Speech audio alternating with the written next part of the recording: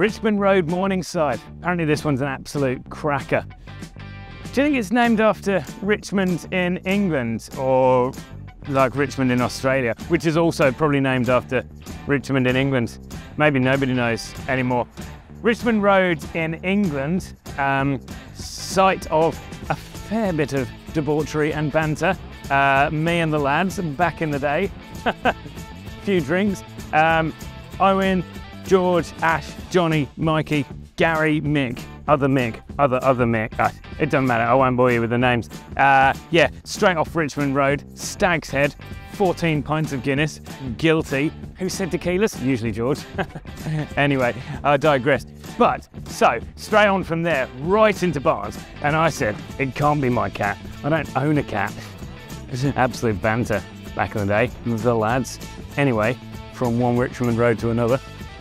Dave, can we get on with the video? Well, yeah, I meant to say some time ago, I don't know where I am, and it's meant to be a townhouse. This is a house by the looks of things. Have I failed to do my research again?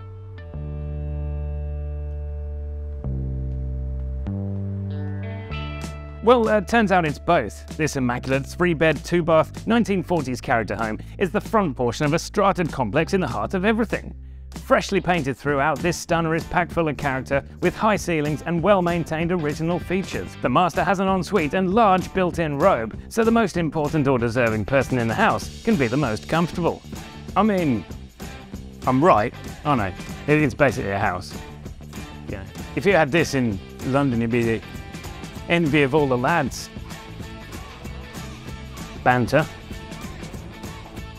Just moments from Morningside train station, down the road from Hawthorne on Cannon Hill, the river, some of the best schools, and Curryville. Curryville's just down here, isn't it? I love Curryville. Oh, it's so good. Just point out some other things. What an absolute cracker. Get it while it's hot. It was that one.